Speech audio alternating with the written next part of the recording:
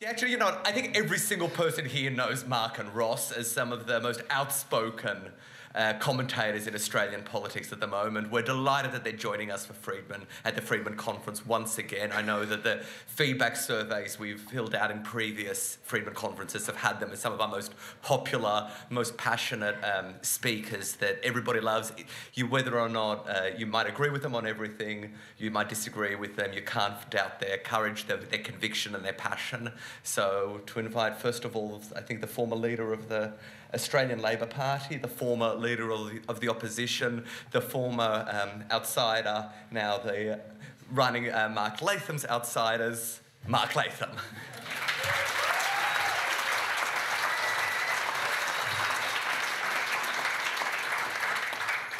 So many formers in that. I've got to spark up my act, haven't I?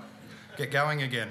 I thought today in my presentation I'd try and answer a question that Ross reckons he's always harassed about. People come up to him and very often straight off the bat will say, this bastard Latham you've been hanging around with, this former Labor leader, can you explain his political transition from leading the Australian Labor Party to speaking at things like a Libertarian conference? And I've got to say, over the last 36 hours of being here, that seems to have been a question that many people have asked me as well. I suppose my immediate response is to say that former Labor leaders are doing all sorts of unexpected things at the current time. Just a couple of days ago I had a call from an old parliamentary colleague who mentioned Kevin Rudd. You're supposed to laugh more when I mention Kevin Rudd. That's sort of the normal reaction at a gathering like this, surely. But Kevin, you might recall, missed out on getting that position at the UN as the Secretary-General. And it's a little-known fact that he's actually back in his old seat of Griffith on the south side of Brisbane, rampaging through the seat as only Kevin can to try and make a parliamentary comeback. He's been through shopping centres, hospitals, schools, and he was in a nursing home. He was in a nursing home earlier in the week. And he was going around big noting, taking selfies, doing all the things Kevin would do to gratify his massive ego. And a little old lady came up to him and said, who are you? Well, you can imagine the blow to Kevin's ego that someone there didn't know the great Kevin Rudd. So he gets worked up and animated about it, saying, who am I? Who am I? Who am... And his voice is raising and it's echoing down the corridors of this nursing home. Who am I? And just then another dear little old ducky came up and said, if you don't know who you are, you just go up to the front desk and they'll tell you.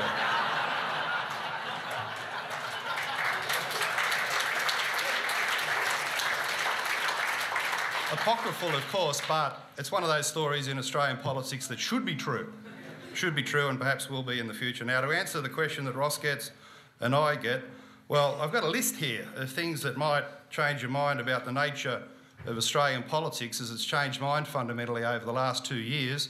Domestic violence positioned as a debate on patriarchy for the demonisation of men, the so-called mental health epidemic, essentially designed to create identity confusion among young Australians, safe schools, respectful relationships, greyhounds in New South Wales, even the Liberal Party are in on the denial of basic freedoms like racing your animals.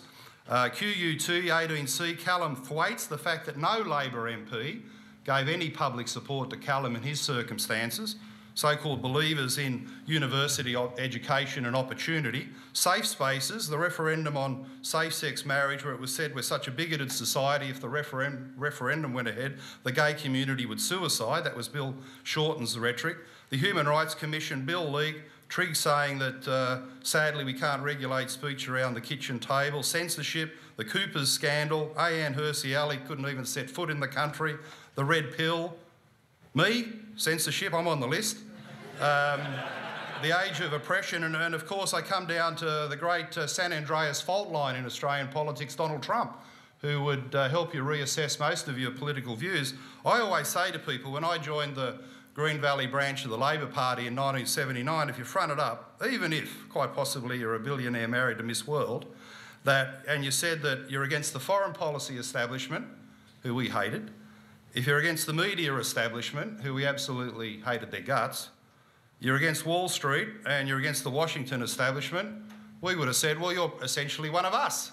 here in this public housing estate on the edge of Sydney. If you're anti-establishment in those 4 areas, Donald, come on in and sign up to the Green Valley branch of the Labor Party. So, you know, there's a lot of commonality in traditional Labor, anti-establishment, raging against the establishment ideas and campaigning. And this list I read out of all the censorship, the cultural Marxism, the identity politics, the social engineering, if that long list of rapidly changing events and issues in Australian politics doesn't make you fundamentally rethink about the country's future, what would? And of course, on top of that, I find a lot of solace in what Trump's on about from a traditional Labor Party perspective, raging against the establishment. But the bigger thing really, in my reassessment of these issues, I believe that the Labor Party goalposts have moved much more than my position moving. I was elected to the Parliament in 1994 at the tail end of the Hawke-Keating period. And at that time, you would have said, well, we're a party of open, liberalised economic markets. Paul Keating always said when he left the Parliament in 96 that he got these changes through to open up the Australian economy. It's produced a near world record period of economic growth and productivity, of which we should all be very grateful as Australians. But Keating said, look, I had to convince these guys, bully these guys, bash these guys in the caucus to get them to believe in a new Labor economic model. But when I left, essentially they reverted to type. They didn't really believe in the open economic markets themselves. And it's true, the thing that happened post-Keating was the rise of the machine man and the apparatchik and the trade union official in the Labor Party caucus. And their method, of course, is economic control, manipulation and a belief in economic planning and so-called industry policy. I mean, if you're a Stephen Smith who'd run the Western Australian Labor Party, or a Wayne Swan who'd run the Queensland Labor Party, and you're used to bossing everyone around and manipulating and organising all the faction and number deals, then you would believe that you could also plan, manipulate and organise the Australian economy. So it's a different mindset to the one Keating had given in government between 83 and 96. So Labor reverted away from the economic model, regrettably. They very much reverted away from the meritocracy model. I, for many years in the 80s, sat at the feet of Gough Whitlam, who would have argued that the great advance of the age of reason, the great advance of the Western Enlightenment, was meritocracy. That coming out of the Middle Ages, you no longer needed to be the son of a feudal lord to get ahead in society. We would judge people not by how they looked or their past role in society or their status. We would judge them on their individual character, their merit, their work ethic, their contribution to community. And through the provision of civilised services like good schools and universities, people could get ahead on merit. Now, of course, the scandalous thing about identity politics, divisive, primitive identity politics, is that it turns the gains of the Enlightenment upside down. Because we're going back, or the left is going back, to judging people by how they look. Their skin colour, their gender, their sexuality, and increasingly their religion. So meritocracy has gone out the window. Whitlam always said to me, the only way you can run the good society is on merit. You can't judge people by skin colour. Whitlam spent 10 years of his life trying to get the Labor Party to stop talking about skin colour under the cover of White Australia. And I've got to say, one of the weirdest things I've ever seen, possibly the weirdest thing I'll ever see in my interest in public life, is Sam Dastyari resurrecting skin colour in Labor rhetoric and railing against white men. Now, this is an act of insanity. For anyone in the Labor Party to be talking about skin colour is just an absurdity, a debasement of the principles of meritocracy, where people have got to be judged beyond skin colour. The Martin Luther King principle, don't judge me on skin colour, judge me on my character. So too the arguments about gender and sexuality. The truth is that left feminism is essentially a very selfish doctrine. It's not about the 98% of women who are in the suburbs and regions wanting better childcare, better opportunities, better education for their children. It's about the 2% at the top of society who want to become politicians, judges or corporate board members. And that's the whole focus of these lunatics, Van Badham, Dee Madigan, and all these selfish women who want more better jobs for themselves without giving two hoots about the women in the suburbs and regions who've got genuine equity issues on their plate. So anyone who thinks that Labor's now a party of meritocracy needs to rejudge what they're on about and reassess the nature of the modern left of centre movement. So they've abandoned meritocracy, and I'm not the only one saying it. The leader of the socialist left faction, one of the great thinkers in Canberra under the Hawke and Keating governments, was Peter Baldwin. And Peter Baldwin last year, in one of the most important interventions you'll ever see in Australian politics, he was on the Bolt report, gave a scarifying critique of identity politics. And he made the point we all know to be so true, that when we arrived in the Labor Party in the 70s and 80s, we were told to look through skin colour, gender and sexuality as minor, virtually irrelevant genetic variations between people. Look through them and judge people on their merit and their character and their opportunities in society. So don't think that I've made some transition or transformation in my political views. The leader of the Labor socialist left in Canberra in the 80s has made the devastating critique of the tragedy of identity politics.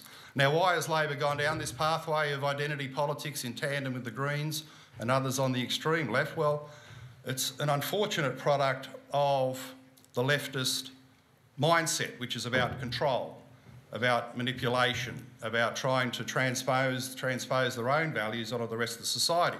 They tried it on economic policy, fell over in the Soviet Union. They've tried it on service provision, a lot of it unsustainable financially. They've tried it on the role of government. Trust in government has fallen away. So they've now come down to questions of identity, which play out in terms of feelings and behaviour. And the thing that really sparked this up in Australia was the historic failure of the Rudd-Gillard period.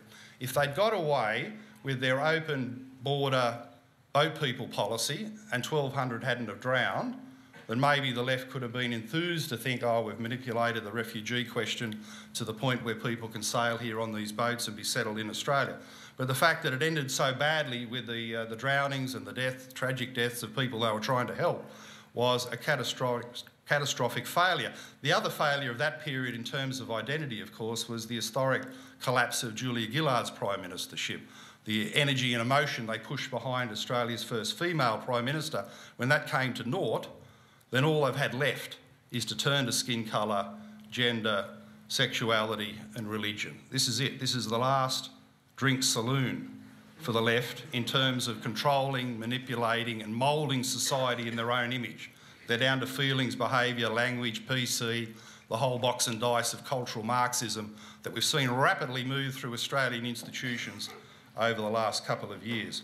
And with that, of course, you've got this new segregationist agenda. I used to, and I still believe in, communitarian politics as practised by people like Amitai Etzioni, where you can't separate people and expect them to then cooperate and entrust the state with certain responsibilities. You need people to have a sense of common purpose and common cause and common values, building social cooperation before they'll then delegate to the state certain funding and spending responsibilities. Now, a lot of this identity stuff is inherently segregationist. I mean, we've talked about Callum and the problem he had at Queensland University of Technology, and it was 18C, but it's often forgotten it was a product of a safe space that segregated black Australian students from white Australian students. Now, I'll be buggered if I know how you get Indigenous reconciliation in this country. If white students can't sit at a computer desk next to Aboriginal students, make friends, build cooperation, talk about their shared interests and past.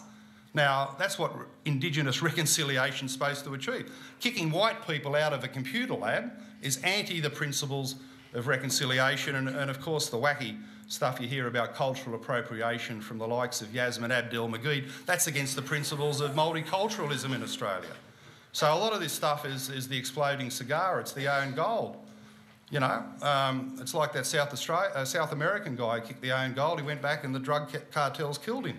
Well, the truth is modern Labor is killing itself with the own goal of identity politics based on separatism and segregation. Now, whatever you think of me, I've got an IQ that's in triple figures and I'm not going to fall for this bullshit. I'm not going to fall for this bullshit and support it in any shape or form.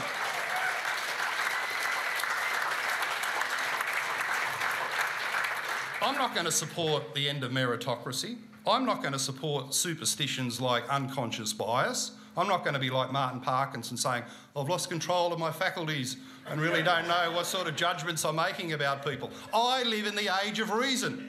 We all live in the age of rationality. And we're not going to go back to the Middle Ages. We're not going to wipe the gains of the entitlement based on nonsense like unconscious bias. So we're not going to judge people by how they look. We're not going to fall for superstitions, middle-age, medieval superstitions like unconscious bias. And we're not going to go back to the Middle Ages on censorship, where you can't say things that are disagreeable, that things that people might find, in which people might find disagreement. The truth is, to learn in the age of enlightenment, you need to be challenged in your ideas. If you hear a different opinion, someone who's got a different outlook to yours, it challenges you and allows you to learn, improve your own rhetoric, your response makes you think. This is what we used to call education. But the modern left closed it down in the name of censorship. And just last weekend, I watched the Red Pill movie for the first time, this dreadful thing where men speak. Men speak about issues like male suicide and unemployment and restructuring in manufacturing. And quite frankly, by the end of the 2 hours of it, I thought it was pretty dull. It was, in effect, the red pill, the type of conversation you get in any Australian pub, any Australian cafe, any Australian restaurant or community group talking about some of the disadvantages of the modern man. And of course, the left feminists from the sociology departments also had their say in the movie. And if you go and watch it yourself, you'll find that this is the ultimate statement of how we live in the age of the oppression of free speech, that a movie like that is to be banned at Sydney University, and Dendy and other hysterical people have said that the public can't watch information that's already common in the streets and neighbourhoods and town centres of the nation. Because at the end of the day, the left, in their determination to make sure we're all like them, don't trust anyone except themselves. The whole thing about free speech is let people decide. I trust a gathering like this. I trust people I communicate with in the media. I trust people in my own community. That if they don't agree with me, they can listen to an alternative point of view and make up their own mind about what's valid. So ultimately, you need to trust in the public. And the one thing about being at a libertarian conference, of course, is there is trust in people digesting differences of opinion, different information, and reaching their own conclusions about truth. The other good thing about a libertarian conference, and I really appreciate it given my experiences in recent time, no matter what you say, you can't kick me out. Thank you.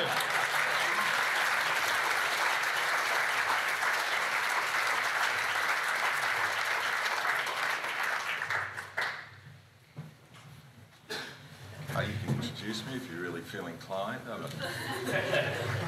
Mrs. Ross. Thank you.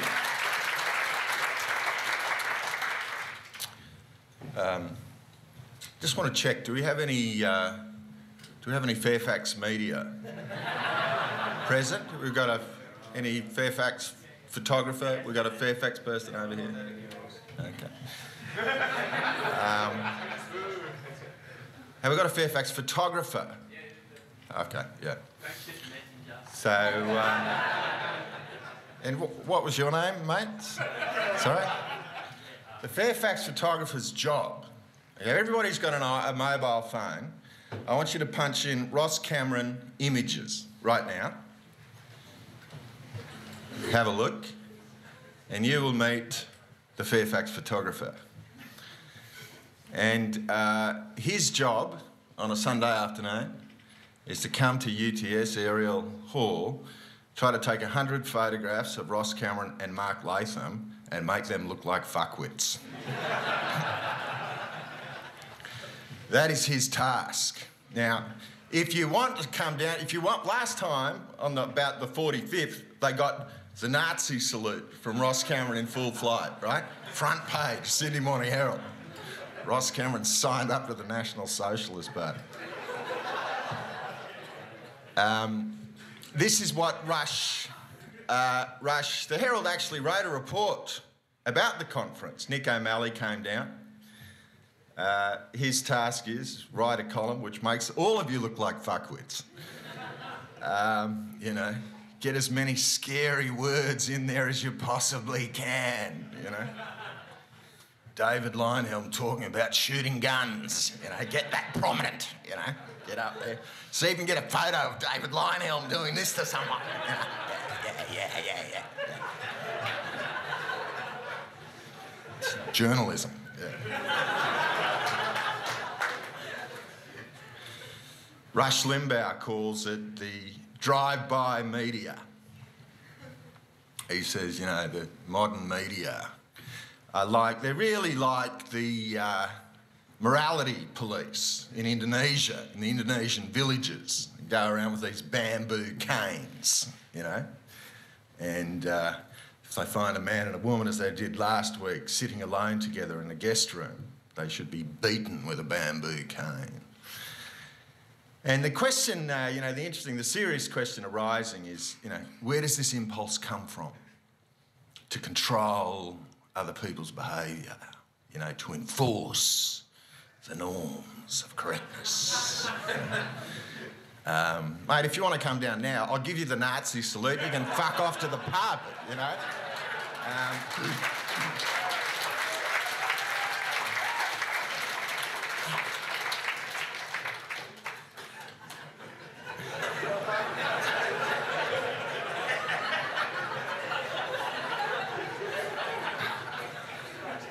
John Allegro was a British archaeologist and scholar, linguist, ancient linguist, and he was one of the 5 who were given a fragment of the Dead Sea Scrolls to translate. And he became quite a controversial academic, brilliant.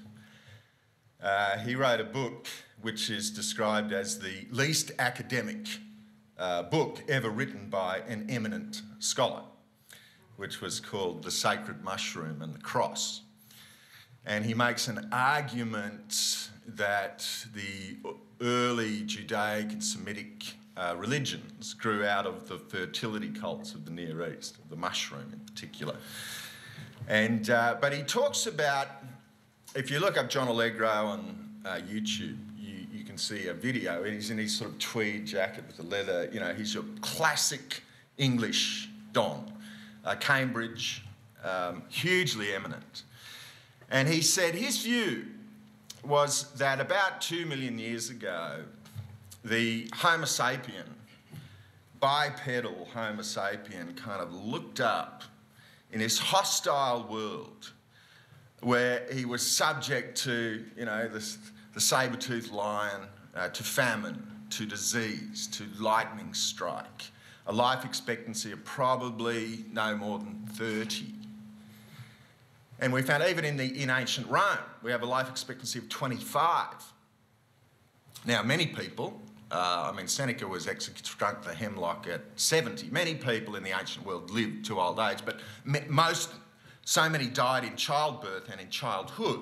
But if you could get through to sort of teenage years, you could last. But Allegro's argument was that the Homo sapiens sort of looked up and looked around as the only upright species and felt a sense of insecurity, a sense of vulnerability, and a sense of isolation.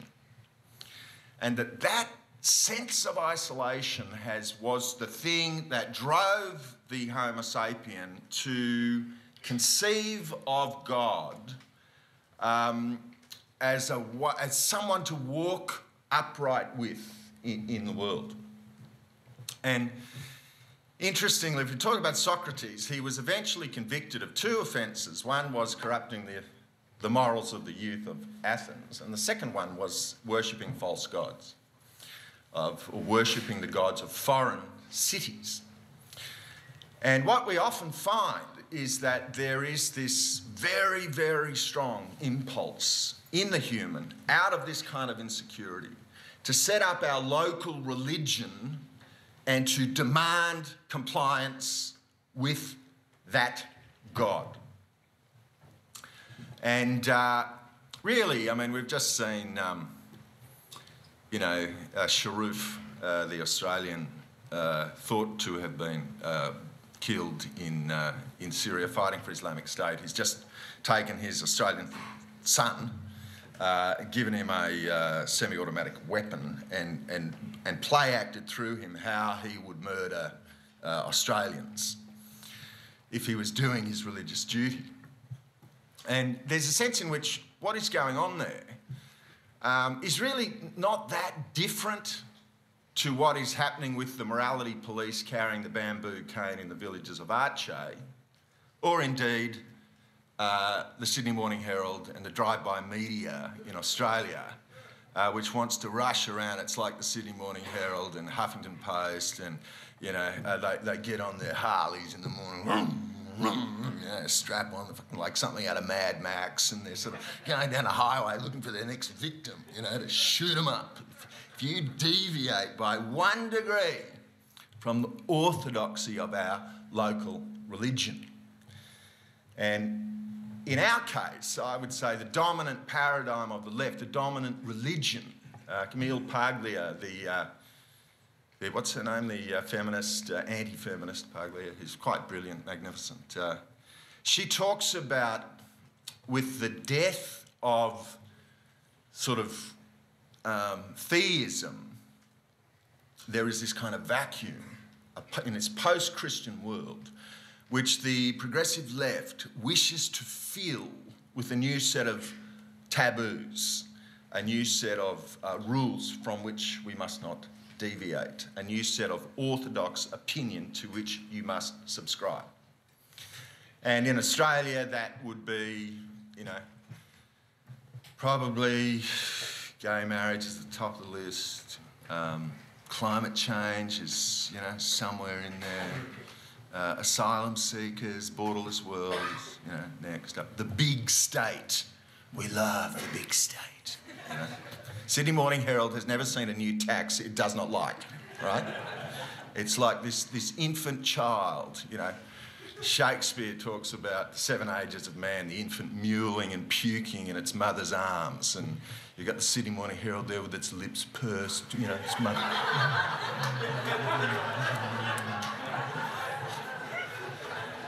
There's this fear, this childlike, ancient, human fear of the unknown. This desperate desire to believe in the beneficent paternal state which is here to care for your every need and problem. And you must subscribe to this religion if you wish to be embraced as a member of the orthodox establishment. And indeed, you know, Graver talked about this a little bit last night. What do you do about it? In fact, Andrew Cooper, the Liberty Works Award winner, asked a very, very interesting question.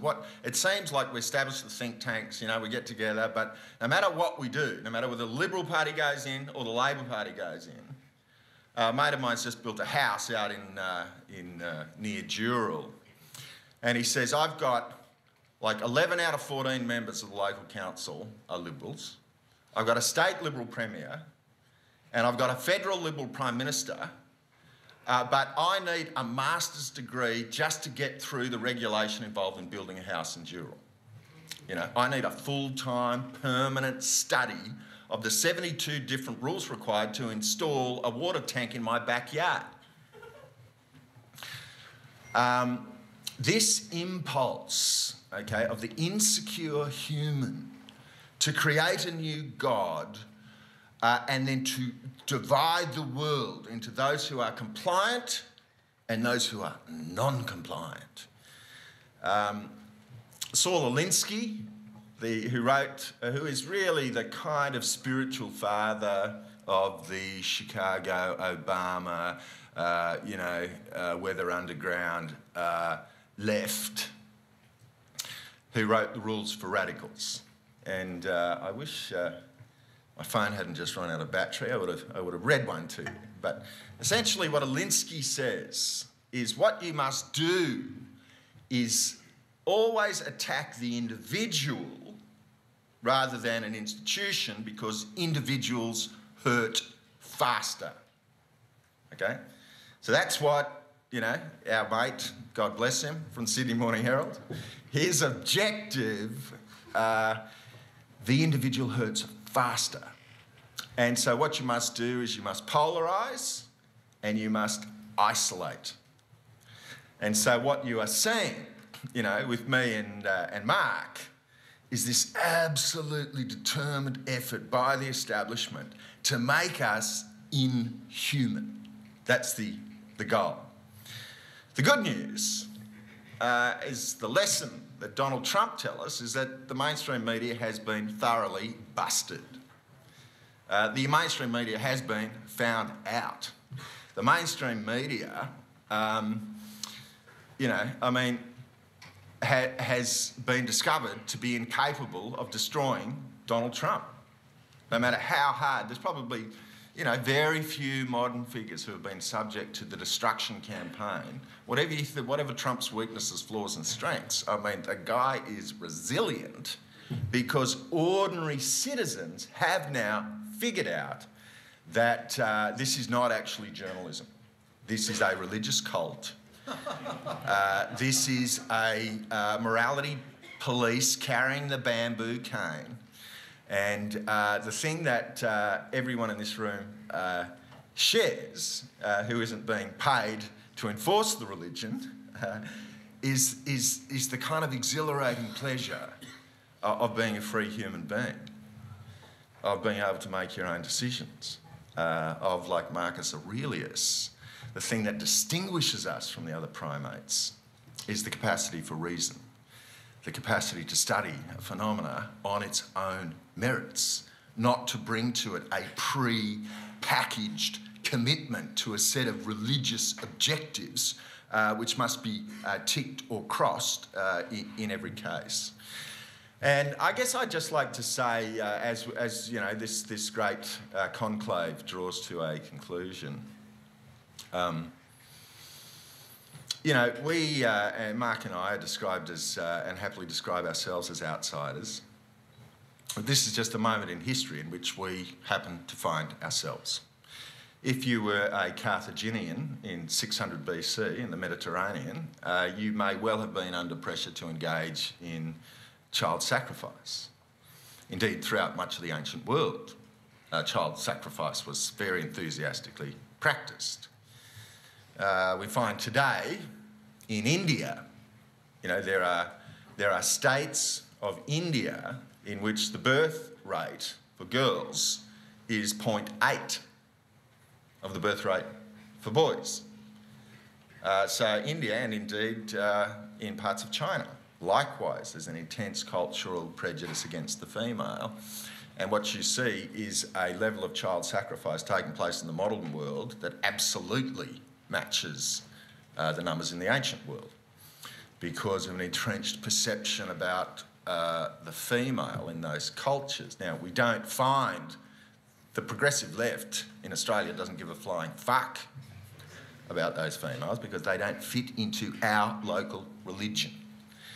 And I just want to say that it is perhaps, it's lovely, it's nice to be, to be popular, to be loved. I just got expelled from my political party,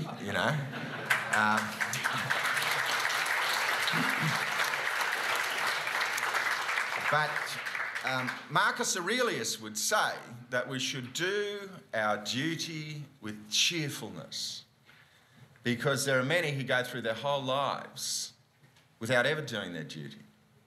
And if you have the opportunity to do so, you should do it with pleasure, with alacrity. And I am full of hope, but completely realistic. Marcus Aurelius said, you ought not to be surprised when a fig tree produces figs. Okay? You ought not to be surprised when our friend from the Sydney Morning Herald writes a story tomorrow that shit cans liberty. Okay? But you ought to continue to do your duty as an upright Homo sapien with reason, because this is an unbelievable privilege. And the last thing I will say to you is that both the ancient world had a much deeper insight into time, I believe, than we do. The average Australian consults their mobile phone 160 times a day. Okay? We are absolutely into this instantaneous response, electronic stimulus sort of deal. It's actually, I think it's one of the reasons causing this wave of depression among young Australians. But Marcus Aurelius said, you have to understand your life in the context of the vast abyss of time stretching back in history until before the creation of the universe, and indeed the vast abyss on the other side of your life, to which this earth and this universe will go, you know, in all likelihood without humans, if our propensity for self-destruction is any indication. So this is a brief moment, a flash, an instant. It's the only moment we have. And so I don't think you could spend it any better way than being right here today.